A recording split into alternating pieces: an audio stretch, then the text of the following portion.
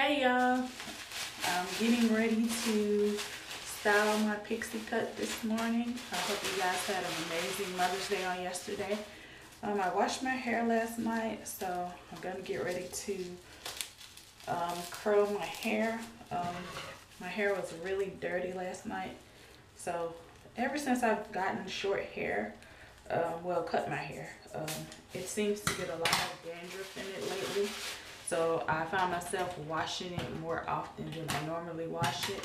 So I'm just gonna let you guys watch as I style my pixie cut. As you can see, there's a little dandruff falling out a little bit. I don't too much like grease in my hair because grease weighs my hair down.